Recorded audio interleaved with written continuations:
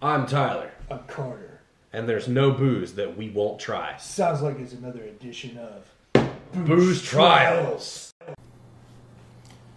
Howdy, friends. This is Booze Trials. We just trying the show out right now. I'm going to go ahead and introduce myself and try not to be too long about it. My name's Tyler. I have 4 years in the liquor store business, and I think that's a good enough background to start this thing off with. I'm Carter. Let the show begin. I guess he don't care about letting y'all know his shit, so whatever. He's a professional drunk too, so let's get this show on the road. What we have here is Prairie Standard. Prairie is an ale producer out of Krebs, Oklahoma. If any of y'all are familiar with Chalk Brewery, this is basically the children of Chalk, basically kind of stemming off and doing true craft brewing. And this is their flagship. It's a farmhouse ale, so we're going to give this a try, and I hope y'all enjoy. An interesting note on the Prairie beers is that I've only had one Prairie beer out of maybe 4 that I actually like. The rest of them, well, when we tried to record these shows... Yeah, this is not our first attempt. Yeah, like we did like a prototype episode, and we tried a couple of Prairie beers that unfortunately are no longer in production, and one of them was like a wine barrel noir, which was a wine beer combination, and the reaction was great, but it was not a great beer. So, and unfortunately, we did not manage to catch that on camera. Actually, no, that is actually the beer that gave us the idea to actually start recording these quote unquote reactions / infotainment videos. Yeah, we do actually want to give you true information on this. We're not just gonna fucking be all like good or bad. We do actually want to give y'all a real review. Like I said, we are professionals. We've done this plenty of times. So, again, if you're considering buying this beer and you haven't yet, let us try it out and give you what you want to know about it. All so, right. You're doing the sniffer there? It smells good. Yeah.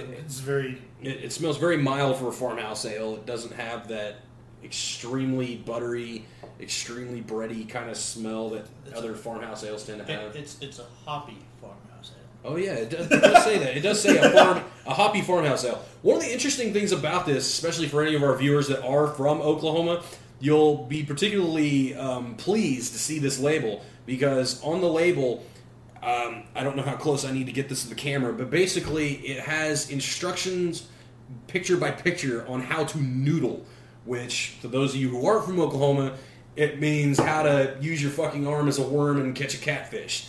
So I thought that was freaking interesting whenever I saw this for the first time about a year ago when they first started making it. My dad used to do that. I've done it once before myself, even though it wasn't really extreme, and I never caught anything. Speaking of extreme, let's... Extreme. Cheers. Mazel tov.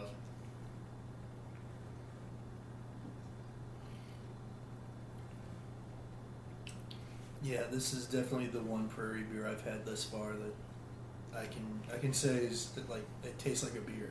Yeah, well, I mean, yeah, it tastes. I guess that's why they call it standard. It's a standard beer.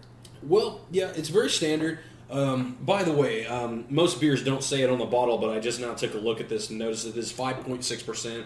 So it is very standard as far as the alcohol content, and yeah, it does taste kind of standard, and it says farmhouse ale on it, but honestly, to me, this really tastes more like a typical pale ale, pretty much. I would say like a pale ale, or even like just a typical Pilsner style beer. Yeah, I was supposed to say more like a Pilsner style beer than it does like a farmhouse. I mean, there is elements of kind of a bread sort of buttery goodness that the farmhouse has, but it's not what I would consider a true farmhouse style in the sense of the taste and the smell and anything else about it. So I think it's false advertising, but I like it. So let's have a real drink now and see what our stomachs agree with us on this being easy to drink light beer.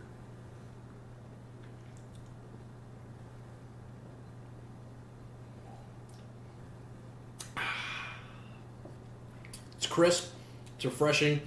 And again, especially if anybody's wants to consider a farmhouse ale, again, to me this isn't a true farmhouse, but it can kind of introduce you into some of the elements of a farmhouse, particularly the kind of hoppiness of some of the farmhouses. It's more of the hoppy part than the farmhouse, really, that I kind of taste in the beer. So moving on. Yes, moving on. We're going to wash these out real quick. And I believe the next one we'll go ahead and do is going to be the Funky Galaxy. That's right, I said funky. We're going to go off camera for a second. We're not doing anything dirty. Fucking each other in the ass? No, just kidding. We're going to get flagged for inappropriateness. Whatever. You know what? If you're watching this and you want to flag me, you can suck my cock. Whoa. Because I don't tolerate censorship. I'm going to keep my napkin right there. So this next one that I'm about to pull out, it's pretty interesting actually in a number of ways. Because, as you can see, this is not a bomber. But the original bottle that it did come out in was a 25.4 ounce bomber. Now this bad boy is more like a 16.9 ounce bottle, and it just looks it looks funny to me mostly because it originally came out as a bomber and now it is this style of bottle instead. So excuse me. Got my bottle opener. I don't know what that was that came out of your mouth. Just careful. This bad boy here, it says it is a Galaxy hopped. I don't know what a Galaxy hop is, but it sounds interesting. A Galaxy hopped black farmhouse ale. I don't know if anybody's ever had a black farmhouse ale. I've never even heard of one. So this should also be interesting for that reason. Yeah, this will be interesting for me because this is the one Prairie beer I'm unfamiliar with. I'm not familiar with this one either. And it's kind of hard to see. The design on this is actually pretty cool. I want to keep this bottle because it shows what appears to be stars and constellations, but the constellations are actually what appear to be basketball players playing with an imaginary basketball because there is no basketball in the constellations. Also, there's two fingers pointing at a hot dog, which is... Yes, that I didn't even notice that, but he's right. This actually is a freaking hot dog in the center of that little atom-looking thing well, there. they certainly got the funky down. Very funky looking. So, let's see how this is. Oh, that is stouty. I love dark ales myself, so I'm very, very looking forward to this because I tend to love almost any beer that is black, and the darker, the better. Once you go black, you never go back. I would say that's very true for me. I bet. I have not gone... I'm going to put it out there right now. I've never gone black with women, so... Well... So put that out there. All right. I got a little bit of more head than I wanted in my beer, but oh well, it's not a big deal. That's what he said. This definitely smells hoppier than I thought it was going to be. It's probably going to be more like Marshall's El Cocoy. You think? I get the vibe from the scent. I don't know what the taste is going to deliver. Yeah. Let's find out. Let's taste the funk. To the galaxy. To the galaxy funk.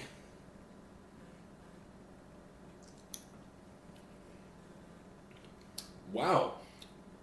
I think you're right. Is it just me, or were you right? I don't know. I'm tasting black, extremely bitter. This isn't to me. It's very bitter. I don't get a bitterness from this. I mean, it's bitter, but it's not like overwhelming. It's not quite as bitter. I would almost say this is like El Cocoy light. Like it's not quite as bitter as the El Cocoy. It's more palatable. Yeah, for me. Definitely a lot. Like if somebody liked a little bit of bitterness but not too much, this would be a good one for that. And yeah, this Marshall's. Well, I don't want to get too much into Marshall's. We'll maybe cover that in another episode. But yeah, Marshall's has a beer called El Cocoy. It is a black IPA style, very, very hoppy and very, very bitter. Yeah. This one here is pretty bitter actually, but it's not overly whelming. It doesn't make me pucker up with bitterness. So yeah, right on. I'm down for this. I'm gonna go ahead and take a real drink now, like a man. So let's do that.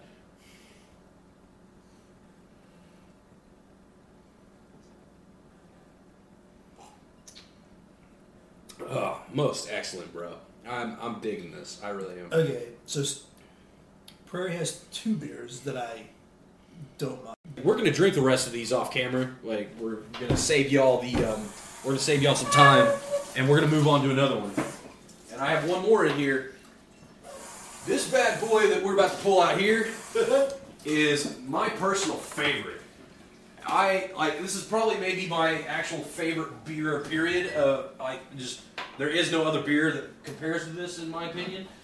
But then again, I may actually pour this out into a glass tonight, and I may have a completely different opinion this time. So we shall see. Did you wipe mine out or no? Yeah, I did. Okay, cool. I know that didn't sound proper, but he's talking about the glass. We're talking about the glass. Fuck you say? So This bad boy right here is the bomb. Literally, it's called bomb.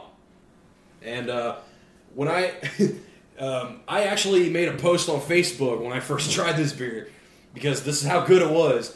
I made a post on Facebook about this beer, ranting about it and how great it was. And what's that word I'm looking for? I dedicated the Gap Band song "Drop the Bomb."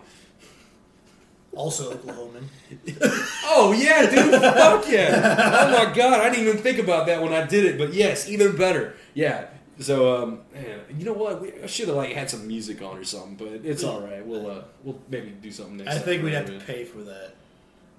Oh yeah, that's right. Somebody might be like, copyright violation. So instead, I'll just be like, you dropped the bomb on me. You dropped the bomb on me, baby. You dropped the bomb on me. I have the distinct pleasure of not having tried this beer yet, so this is going to be this could be either me just being like, it's another good one, or me having a really great reaction. I think you're gonna fucking love this, dude. I've seen your reactions to other, particularly true imperial stout beers, which is, by the way, before we get too much into this, I'm gonna actually describe this and tell people what it says on the label that this beer is.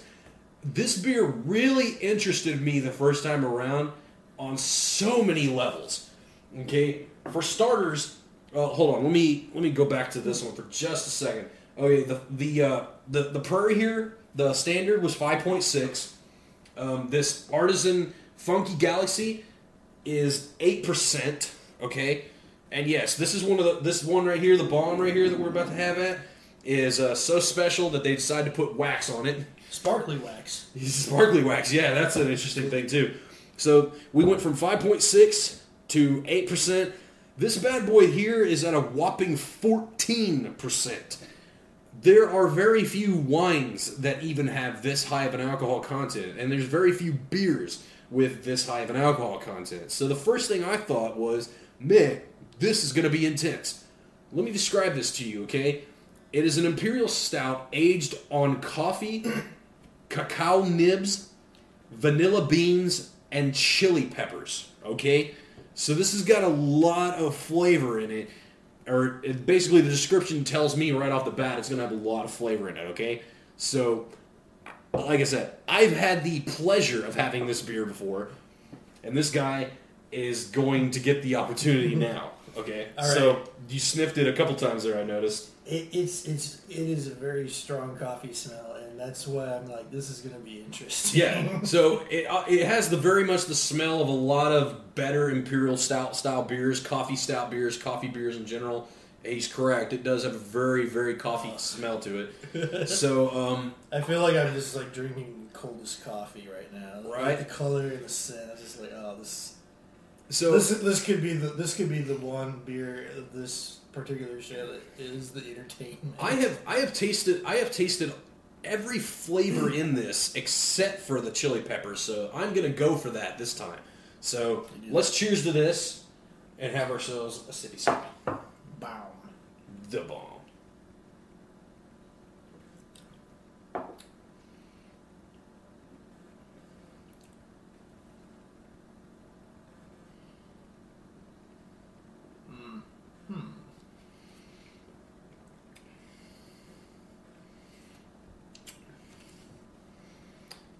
So what you think?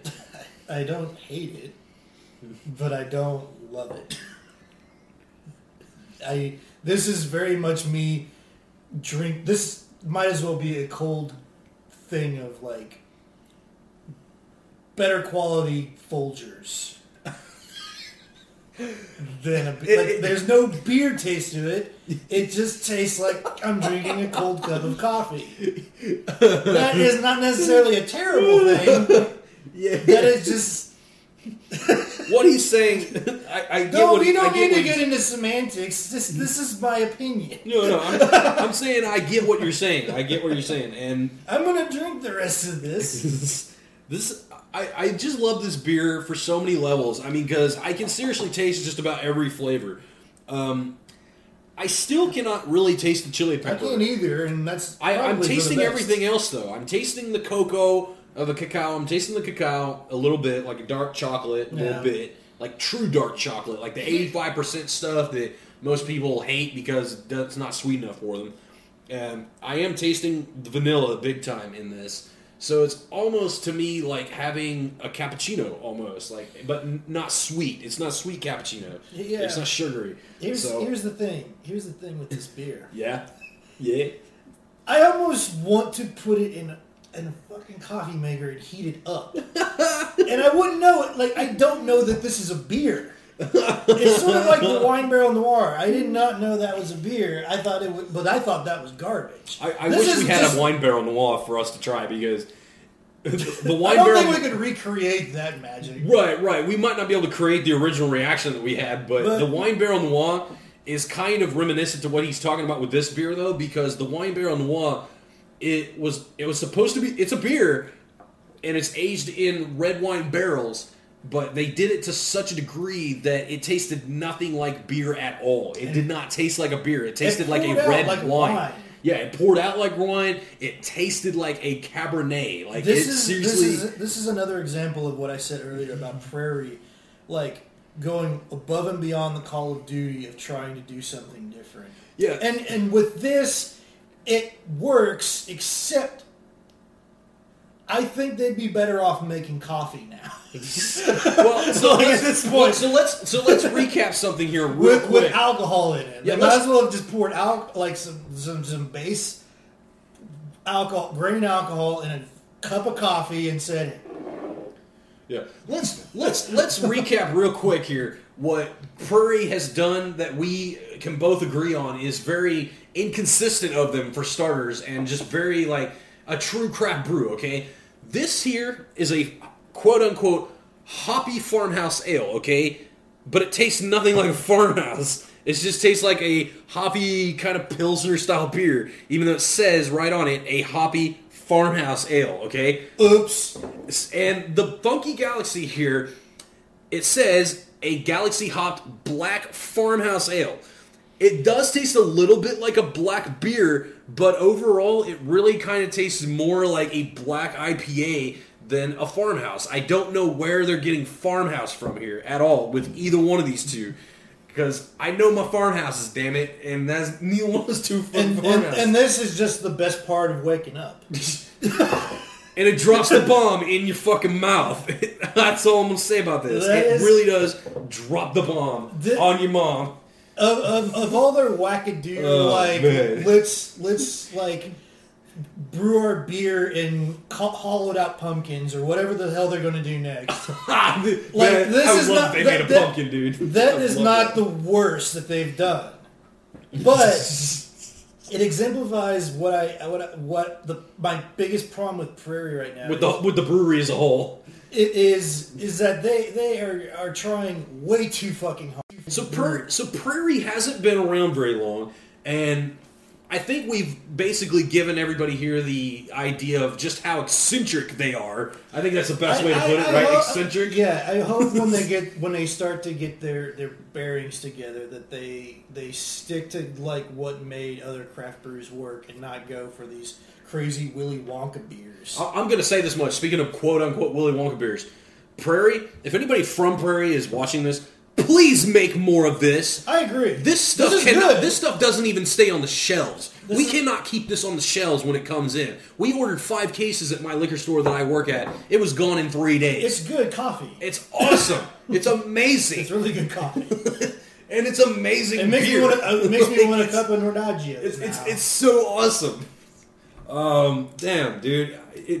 Also, It dropped a bomb on us. can we finish this beer to us? Come on now. Oh shit, that's right. We haven't even done that yet. Come on, man. Drop the bomb. Oh, it's fucking beautiful. I love it. That coffee beer is not a good chugging beer. I don't even care, dude. Well, All right, well, we're going to finish the rest of these off camera, and then we'll come back drunk, or hopefully drunk, or at least buzzed, and we'll do another episode. I hope you guys enjoyed this shit. Yeah, this is an experiment. This is an introduction episode. We apologize if this isn't funny enough for you. I know it went on too long. Yeah, how long have we... Damn. Dude, this is only 3 beers, man. Like, we don't need to have too many All more right, of this. so see you next time, folks. Later. Oh, hey, and suck my balls.